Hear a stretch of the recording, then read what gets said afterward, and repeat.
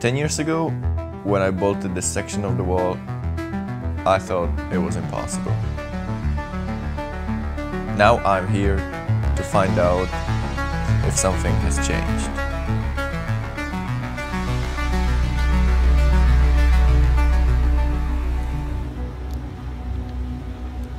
This place is so unique. It hasn't been bolted until 2010. Basically until now everything is climbed, all the possible lines except for this section, the hardest part of the wall. And I bolted in 2011 and 12. I bolted this line. This is the main original idea. And I always dismissed this right exit to be like, it's going to be 8C, it's too easy, it's not worth it. But I was quite wrong. There is this amazing sequence that is definitely way more than 8C. I think it's going to be 9A plus, something like that. So that's the plan for today. In realtà in questo caso qua non ho completamente chiodato io perché era già iniziata da Adam. Io ho solo completato, diciamo, quello che aveva iniziato lui, però anche sul suo consiglio di dove mettere i chiodi, nella parte alta specialmente. Poi lui mi ha anche aiutato a mettere la sosta, perché un giorno ero qua da solo e non mi fidavo a fare il traverso e mi ha dato una mano. È stato molto gentile, è stata un'esperienza coinvolgente, insomma, mi piace. This is the challenge of the new top climbers, no? To find, to go on the evolution, finding new lines possible to climb. It's the limit now in between having a very, very small hold and nothing is very, very tiny, that limit. And this is the big challenge of new climbing.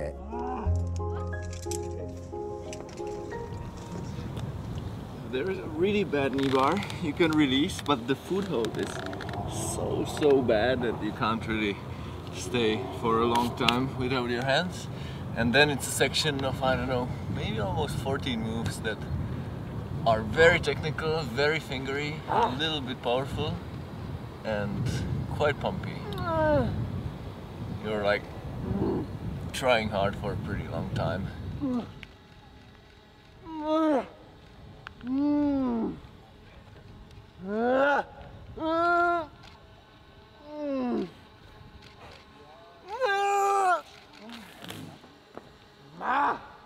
The good thing of the really modern climbing, to research the maximum of the difficulties, you research the rock.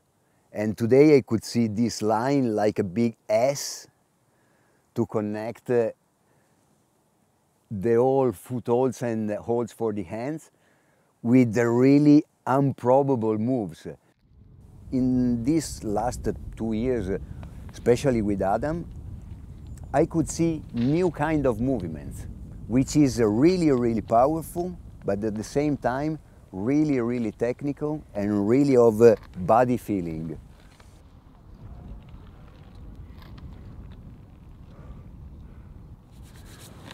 Really amazing moves. Quite hard for the skin. Definitely need good conditions. It's like slopey things with like little spikes that are really biting into your skin. And if the skin and the conditions are good, they really stick. If some of it is not working, it's not working. Sono tutte belle, la natura ha fatto un lavoro incredibile. C'è una presa in particolare dopo l'ultimo riposo che Adam incastra le ginocchia. C'è un funghetto che io non riesco a capire come fa a tenerla, perché guarda praticamente in giù e c'è il pollice e è incredibile. Però in realtà la roccia è tutta bella lì. L'unica cosa che non mi piace è che io non potrò scalarla perché è troppo difficile.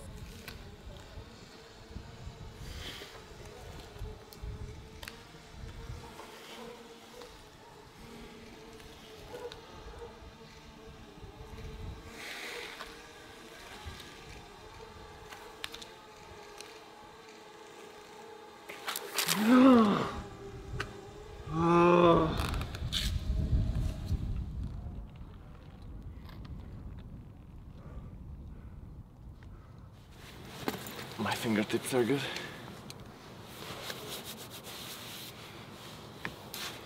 Cazzo, tu hai mani da bambino in confronto. Da bambino? In confronto alle mie. These are a little bit worse. No v tom projektu, co tam teďka mám, chytneš dvojprstovku, natáhneš se do takové lišty oblé a pak je fakt strašná rozpaška do takové věci, která je jako sice na všechny 4 prsty, ale tím, jak jsi tam rozpržená, tak tam dáte jenom 2. A problém je, že prostě jak tam jsem rozpržený, tak nejsem schopen to rameno udržet vzadu a jde mě dopředu. A pak už prostě nemám tu sílu, abych to dostatečně zbrzdil a byl dostatečně přesný. Tak zkusíme nějaký cviky na to, aby zůstalo, aby vlastně v té pozici ho dostal z té, řekněme, špatné pozice do té dobré pozice. Dobře. Volný trapez, povolený trapez. Abys koukal přímo před sebe a rotuješ. A rotujem tak. Super. Nadechneš a výdech vracíš zpátky. Super.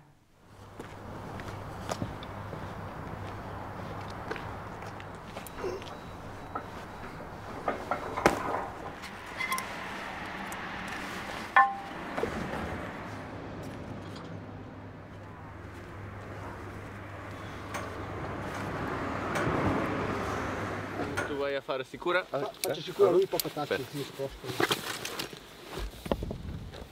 Sei dentro prima? Sì, sì. Aspetta che ti sposto qua.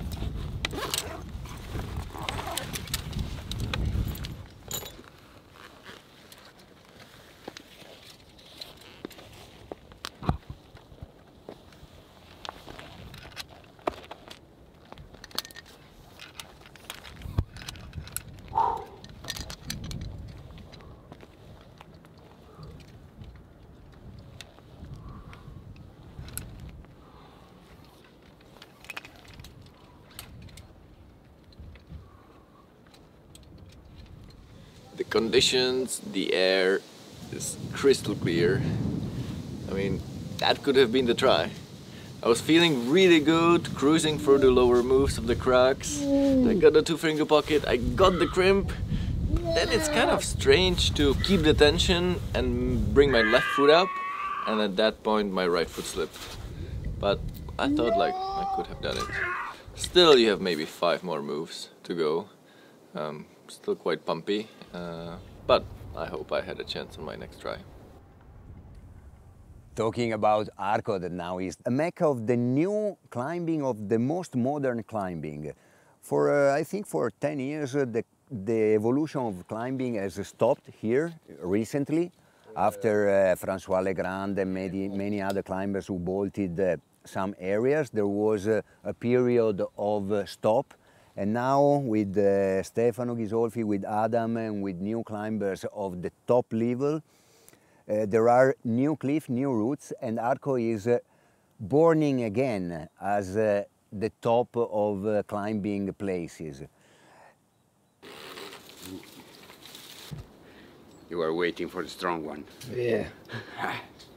It was one of these days when the conditions are so good that you actually can't fall off. Unfortunately, I did fall off. I gave it 2 tries. I was pretty convinced that I had a good chance for my second try. On my second try, I stuck this move. I was a little more tired. I made this big spin 2-finger pocket. I managed to come down to the 2-finger pocket, but I was already quite tired. And then I decided to clip, because I thought that the fall would maybe be kind of awkward because it goes into the pendulum. I clipped, I matched, and I realized I just couldn't do the crossover move. I mean, it would have been such a good day to send it, but hopefully tomorrow could be another day. I think every day I'm trying and staying in this crag. I like it more. It has the magic, you know, around here in the olive groves and high above the valley. Makes me excited because I hope I can get this right variation done pretty soon, and then there is the left variation that could be an IB+, and I think that could be a nice candidate for the next project.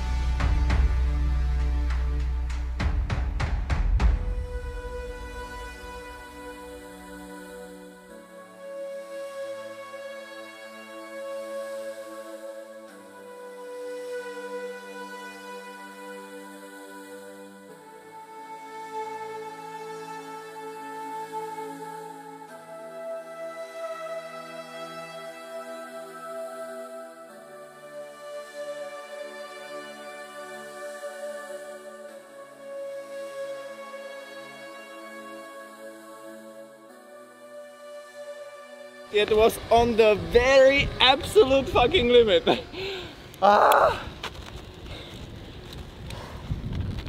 Conditions just couldn't be better. I felt good. Everything was perfect. That these last 4 moves are way harder than I thought. Like the crossing over move, I just barely didn't get it. And then I was just pumped out of my mind. And this move, when you get this, you get this tufa and you have to throw your knee bar all the way here. Oh my god. It was just the strength of my will. But it worked. I think the route is absolutely epic. Perché stavo... To bylo huboučka. No, protože to teda bylo úplně na max. A no tak mám radost, že to je jako těžké, no, si myslím. Ty poslední 4 kroky, kterých jsou vytrvalostní, si myslím, že jsou fakt vytrvalostní, no. Argument, proč bych se přikláněl k 9B, je, že to koleno pod kraxem si myslím, že jen tak nikdo neudělá. To je velmi zajímavé koleno, protože stojíš v podstatě na tření, máš teda koleno dobrý, musíš takhle svírat jakoby i tou druhou rukou, být jako zatlej a přestírat, že jsi úplně v pohodě. Ale pak už cítíš, že už padáš. Pak to ještě jsem si udělal konec trošku zajímavý, no, protože tam stále chybí ten slaňák, takže tam byla sekce, kterou nebyla zkoušená, takže jsem si připadal, že to zufrýsovalo, jo. Ne, že by to bylo nebezpečný, ale že jsem tam fakt nechtěl spadnout v 6, ale všechno jsem 3krát kontroloval, jestli to je opravdu pevný. A myslím, že je jeden z nejhezčích průlisků, který jsem kdy udělal.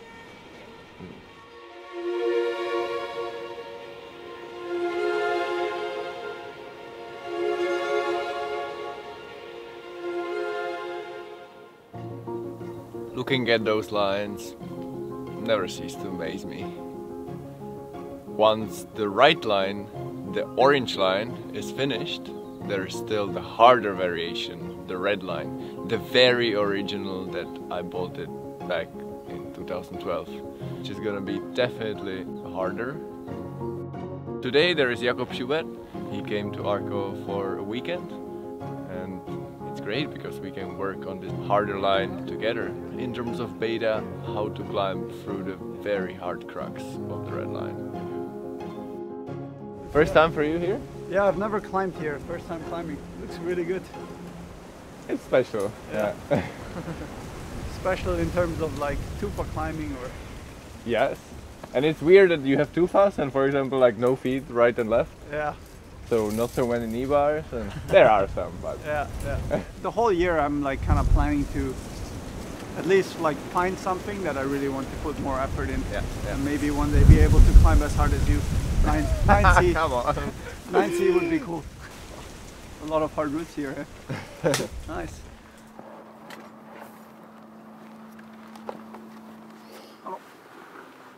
Oh yeah, now you use this weird hold.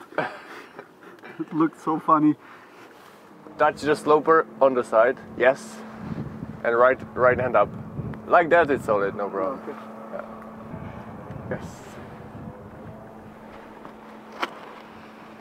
Feet to the right. Okay, take. Oh, it's sharp. And then you go up to this turn. Yeah, but first you like turn it into the underclink. Yeah. Oh, really? I think the crossing over, if you come from the ground, might be the crux. Oh, wow. Oh, it's so cold. I think it will be hard to do tries right now. Yeah.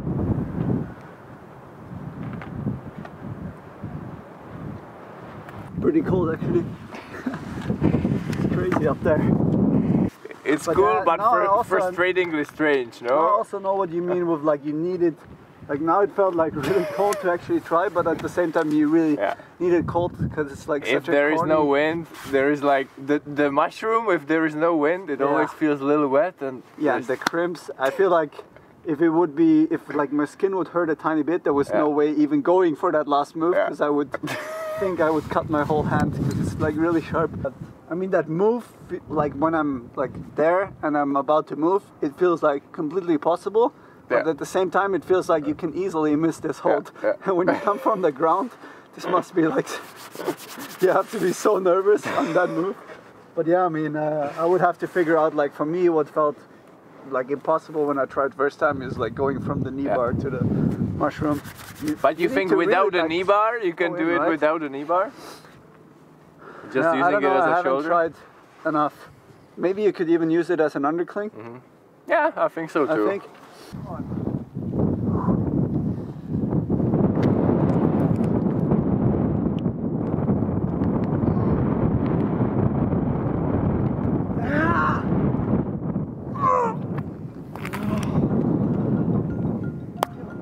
I can imagine, yeah, the heel makes it possible. Like you can heel and at the same time, like go with the toes on the lower foot. Yeah.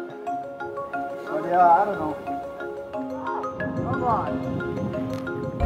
Nice, man. Come on. All right. Come on, dude. Nice.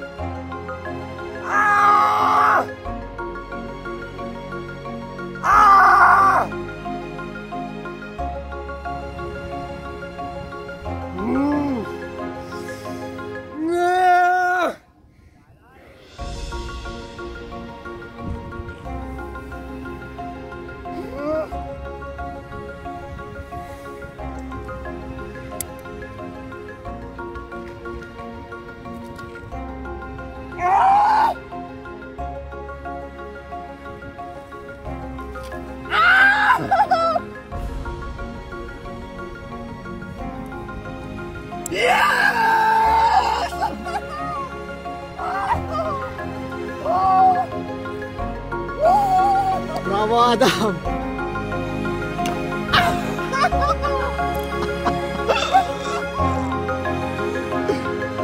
Brutale! Cosa dici Adam?